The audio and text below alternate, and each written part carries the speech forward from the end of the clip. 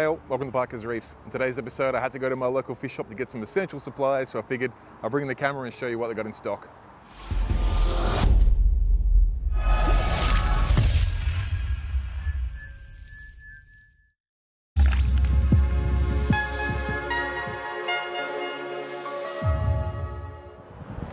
Alright, let's head in. I have had to keep an eye on store numbers because we're only allowed so many people in store at once, but we're all clear at the moment. So got a full assortment of frozen food, which is always handy. Got some of the new Aquaforest starter packs in there, some Tunzi pumps, Siche synchros. Got a Pakistan algae reactor on clearance. So Dave's working on a pretty fancy looking KH Guardian setup there. We've got some reef salt, we've got a Aqua One mini reef in, number of different types of artificial rock, and lots more trinkets in behind the counter there. But let's go check out the stars of the show, and that's the fish and coral. So let's see what we got here. We got a huge assortment of smaller yellow tangs, and these guys are looking great. They only came in last night about midnight, but they do look sweet. And these seahorses are about the friendliest seahorses I've ever seen. Seahorses I normally find like these guys over here moping about and looking pretty sad, but this dude looks like he wants to come home with me. Now, I don't have a tank that's suitable for seahorses, and I don't think I'm going to set one up anytime soon, but that guy right there is who I'd be going for. There's another dude up here that's pretty friendly too. And then we've got these, I'm not actually sure what these guys are. I think they're a type of dartfish. I could be wrong, I might check with Dave. But pretty cool little schooling fish by the looks. They tend to be grouping together. I mean, this tank's like a 4 by 18 by 18 tank, and there's a dozen of them in there, all seated pretty close to each other, which is always good. Now, up here we've got blue tang, nice healthy looking specimen. We've got a little baby little fox face there in the back. We've got I think that's a lime wrasse. He's got big lips, the little dude. We've got a Fiji fox face, a little gold spot rabbit fish. Very nice. Then over here you got a huge number of pajama cardinals, all just chilling there watching the camera as they do. We've got this, I think that's a Spanish hogfish there. He's a cool fish. He does get huge though, so you want to be mindful of that. I think this guy over the back here is a, can't remember exactly, but he's not usually found in the aquarium trade. So he was sent by accident, I think, but here he is. So he looks like he's trying to blend in with the pajama cardinals. All right, down here we got, let's see, we got a royal grammar over there in the corner, a different type of seahorse. You can see we've got another, I think that's a mini bar goatfish, that guy there. Just something a bit different. Got some more seahorses there, some more of those dartfish. Let's have a look what's in the next tanks. Got a little hawkfish there. Dude's full of personality, just wants to have a look at this camera and see what's going on. Some beautiful looking sailfin tangs. They always do love to flash their sails for the camera, which is always cool. Got this gigantic hogfish here, the Diana hogfish, I believe. Big unit. Slightly larger yellow tang there. This dude's a little bit skittish. He might have just come in last night, so he's settling in. Here is a Spanish hogfish. Look at the size of this dude. Absolute beast. What kind of tang is that one? A mimic tang. Yeah, nice. Mimic tangs tend to come in a variety of colours depending on the fish they're mimicking, but he's a pretty cool unit. He's got really nice coloration. Nice. Got a couple of lionfish hiding out in the top corner up there, just pretending like they don't want to hurt you when obviously they really do. Got a beautiful Moorish idol here with a sensational streamer. That streamer would be a good 4 to 5 inches long. He's a big unit. All right, we got some more zebra dartfish here, which is what I think are in the other tanks, but these guys are just a bit bigger. You can actually really get to see some of the colors on them there. You've got these beautiful gold style bar on them, and then not to be outdone on the gold stripes, we've got yellow striped cardinals in there. Let's see, there should be a chocolate goby in the tank as well, but he may have sold. All right, let's see what else we can find. All right, these are some rescue fish here. We've got a gigantic sailfin tang when he comes out there. I'm not sure if I can give you a comparison of size. I've got big hands, and that guy would not fit in my hand. He's an absolute beast. He'd have to be close to a kilo in size, I'd imagine. And there is also hiding in there tomato clown, and there is purple tang. Big purple tang, apparently quite a number of years old. Let's have a look at, oh, look at this cute little butterfly in there. Cute, cute little butterflies. All right, let's check over here. Got some, what are these fish called again, Dave? The squirrel eye? Soldier fish. Soldier fish? Big eye. Big eye soldier fish. Something completely different. Pretty cool looking dudes, but they get big, yeah? 8 inches? Yeah. Big fish. And this was a black beauty snapper? Yep. Who also gets big and ugly. But while he's like that, he looks so, so cute. He's pretty small. He's about the size of a Bangai cardinal now, and those markings are just striking. Got a wrasse up there just pacing about, doing his thing, and then it looks like a coral beauty. Real nice rusty colours on that coral beauty. Popping down here, we've got, what are these weird little units in here? These ones down here, Dave? Tierra squirrels. Tierra squirrels. Another type of soldier or squirrel fish. Yeah, right. Never. Tree, they get to about 6 or 7 inches in captivity, but they school really well. Yeah, right. They look amazing, huddled under a little ledge or a rock shelf. So a nifty, a schooling option for a predator fish tank. Yep. Yeah, nice. Even whatever fits in their mouth, they've got a pretty small mouth inside. Yeah, okay, yeah. Yeah, they are schooling pretty tightly. That's cool. All right, now my favorite fish in the shop at the moment is this gigantic Picasso trigger. This dude is just angry as hell. Clown trigger. Clown trigger. Sorry, Picasso's the other ones. Yeah, yeah. Picasso's the baby. This clown trigger has been trying to intimidate me the whole time I've been here. He's even going to eat a bit of meat in front of me just to show that he's good for it. Angry, angry dude. But so, so pretty, and he's a good size. Again, compared to my hand, he's probably, I'm guessing he's probably a good 5 to 6 inches long, and you can see by that angle there, he's pretty wide. Got an eel in there doing what eels do, hiding in the pipe. In fact, I think his mouth's just sticking out just out of that pipe there. And we've got a harlequin tusk there.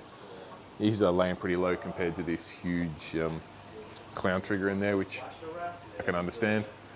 Up here we've got some more yellow tangs. These are a good size. These are a good adult size yellow tang. I mean, they will get bigger, but these are definitely not babies, and they look so, so healthy.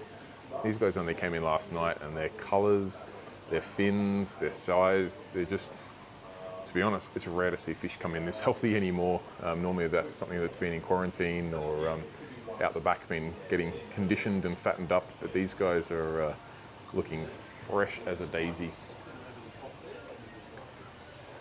All right, speaking of large, we've got a gigantic cleaner wrasse. This guy'd be the size of my index finger. I know they do get that big, but quite often you see them, they're very small. So a fish like that you'd want to have in a tank with plenty of big fish for him to clean away at. I think this is a chocolate goby here. Dude's just checking me out. A couple of blue tangs there. Down in this tank here, we've got a few mandarins. There's two sort of pairing up over here together. There's two down there in the back corner.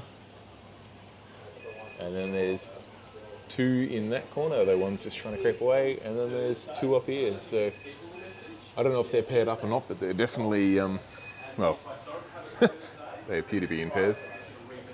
All right, over here we've got a beautiful little wrasse. I don't know the name of the wrasse, I'm sorry, but lovely little blue-green chromis. Got a few actually, baby blue tangs looking super healthy too. Really nice markings, colouring, size. Often you see blue tangs with a little bit of ick or white spot on them, but these guys are absolutely pristine. Nice to see. Come down into this tank, we've got some Oceolaris clownfish, mix of mispars and standards. Got goatfish here, some more seahorse. Check out this little blenny sitting up in there pretending he's a seahorse. Those dudes are always full of character.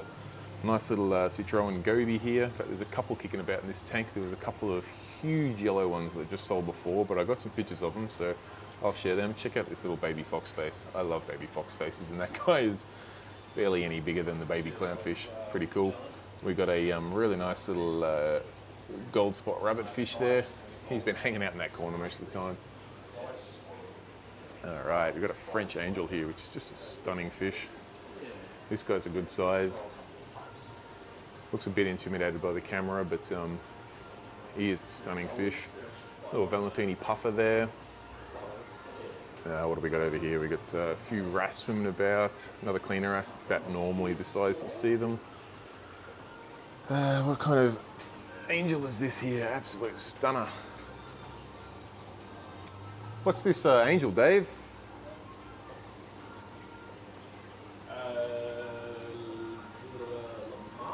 Lamarck. Stunner. Beautiful fish. I'll have to look it up. Beautiful fish. Yeah, okay. Yeah, okay, these two. Yep, yep. Just stunning. And of course, a couple of gigantic narsos. Coloration difference between the two, and you got the standard lipstick there, and then you got the blonde lipstick with a real dark body. Both of these guys, big units. Look happy and healthy though. Good to see. And there's a little bicolor blenny down there, trying to be as inconspicuous as possible. A Korean angelfish, I'm pretty sure. This guy's feisty, full of life. Got a lovely white cheek, I'm pretty sure there. Real dominance. Full of life. Really beautiful colors. So we've got a Korean or Korean angelfish. Little baby wrasse down there. Got some more blue-green chromis, another yellow tang, coral beauty. It's a type of wrasse. Eebly angelfish. This wrasse is beauty. I got a nice picture of him before. Really nice markings. Looks like another little mimic tang potentially. Fox face, some cardinals. A couple of those wrasse, and then over in this tank, we've got the cutest little hogfish. This guy is so small. Buyer beware though, they do get big and they do turn into pricks. I've got one in my tank, and he is one fish that will not be making it into my new display, but maybe in a tank where he's got some aggressive tank mates, he might be just fine. Don't be fooled, they won't stay that small and cute forever. Not that they get massive, but they do get angry. And there is some more of these beautiful, beautiful angels. That's the pair. We've got the male and female there. Just stunning colours. I'm not sure how well the yellow on the top of this one's coming up, but it's just, it's subtle but not subtle at the same time. The way it just fades in, and then that ridge along the top is just so vibrant. Really nice fish.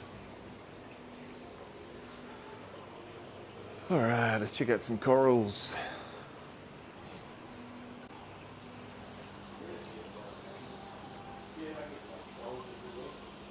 We got some deshies, some chalice, good variety of chalice with some Aussie war corals, linarias in both the green and the red. We got some really nice purple tip elegance there, another variation on a war coral at the back, some big lobos and some filias. We've got some gigantic frog spawns down here, absolutely huge. Then we've got a nice variety of large hammers here, all sorts of different colors. All right, over into this tank, we've got a nice gold hammer, pink tip hammer, solid green, a orange-ish, I'll call it, this guy here at the front. This gigantic showpiece here of this, I guess you'd call it a frammer. It's got some hammer and some frog spawn parts in there. Got a beautiful bright acan there, bower banky behind it, nice deshi. This little elegance hiding in the back there is absolutely stunning. It's a lime tip or a yellow tip elegance. Very pretty. Some absolutely off the mark, off the charts scollies, particularly this one in the back here. It's got $500 on it, but that is one of the nicest scollies I've ever seen in my life. Also got a Crocodile Island scolly there. That might be a bowerbanky back there, I think.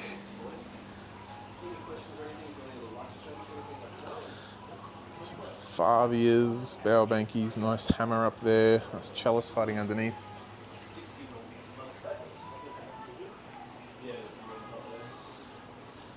Some more chalice, Recordia,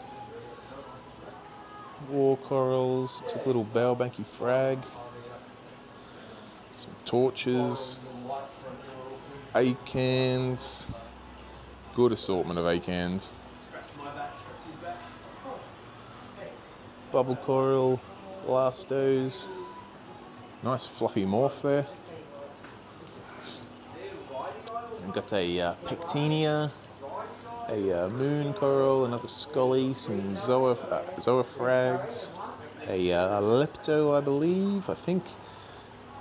A couple of different variants of chalice. Got some nice sized, I wouldn't call them hammer frags, but sort of single heads in a few different colours there. The camera is struggling to pick them up a little bit, but you've got a nice sort of pale yellow tip, a pink, a purple, a pale green, a bright green, and the one over the back. Not too sure on the one in the back. Some scollies, maize, this beautiful, I think this is a helio down here. It's kind of hard to show you on camera, but it's got a beautiful green mouth. I'll try and tilt down as much as I can. Just see that vibrant green heart in the centre there. Some scollies, lobos. Let's pan over here. All right, here we are. And this is the tank that we're currently testing the Phillips Coral Care on. Did have two AI26 plus two Vitamini LED strips. We're just running the Phillips Coral Care on at the moment, doing some par testing. In fact, if you come around here, you can see we've got some different par values that we've written on the glass. It might be hard to see there, but we've just been testing at different points and heights and intensities of what the par is, and it's testing up all right for a single fixture over a pretty large tank. It's doing a good job. Now I'll just have a look what corals we've got here. We've got a good assortment of SBS.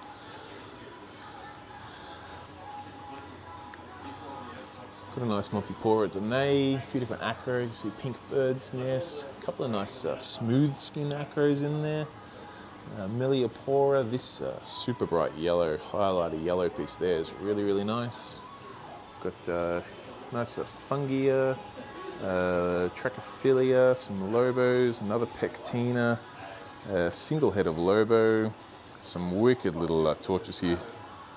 Really, really nice toxic green centers in them, which I quite like. Got some red caps, some various blastos. This one here has got some really unique coloration to it. I think I took some pictures of that before.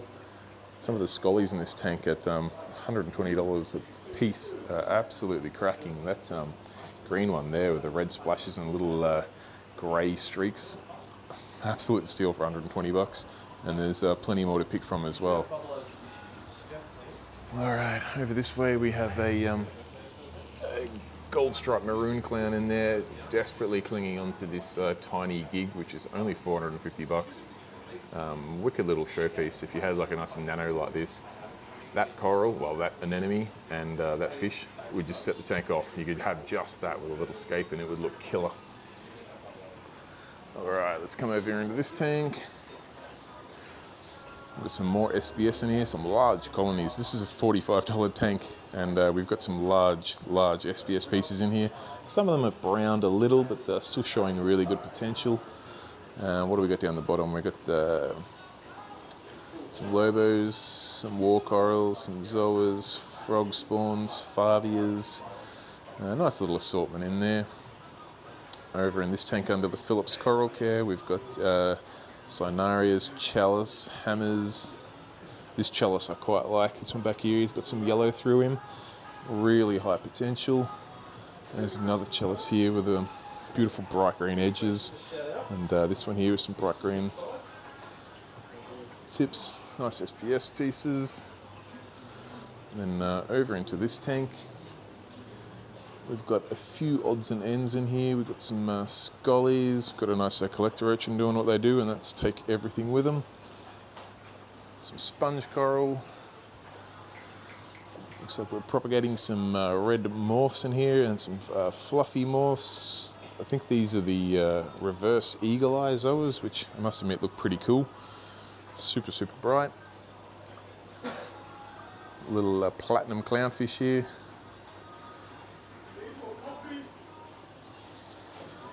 Got some blasto, some horn coral, I'm pretty sure. Really nice little Persian rug rhodactis there. This chalice here has got some beautiful bright eyes on it. And then if we come around to the end tank here, we've got some absolutely cracking pieces in here. This reverse hammer is, it's kind of hard to see through the phone camera, but the colours on that are so bright, and probably what makes it look not as bright is that absolutely off the chart chalice behind it. It is more yellow than I've seen before in any gold chalice. So yellow, and it's got some little red bits in the eye, and then this green splash, which has just enough to make me think that I could take it home. But I'm trying to limit my coral purchases till the new tank's set up. This big anemone there, we got the little baby Hadoni anemone. You got this rainbow recordia in there. Another nice little hammer and frog spawn. Then into the next anemone tank, we got green bubble tip, rose bubble tip, and then forest fire bubble tip. That pretty well sees out all the fish and corals. Just come around and have a look what's behind the counter. As usual, Dave's got a good assortment of different foods, pumps, lights, T5 tubes. We've got supplements, we've got auto water changes, we've got the full Aquaforest range. He's got some Kamoa dose pumps in. He's got a full assortment of the Hana reagents in, and I believe he's got some Hana checkers as well. So he's got all the calcium, alkalinity, the phosphates, the salinity checkers, some reference solution for the salinity checkers, continuum, Aqua One auto feeders. Not that anyone's really going away anywhere at the moment, but maybe if you're not home, you need to set up an auto feeder. That's what you can set up. Of course, Reef Revolution range in the cabinet there as well. And he's also got some baby brine shrimp. I'm not sure how well we can focus on that in the camera, but the bottle's teeming full of them. There is some live copepods. Oh yeah, there they are down the bottom there. I always struggle to get these picking up on camera, but to the eye I can see them swimming about. And then last but not least, we've got some live phytoplankton, which you can see quite easily without me doing anything on the camera. All right guys, that's probably it from my local fish shop. Hope you enjoyed the video. Till next time, catch you later.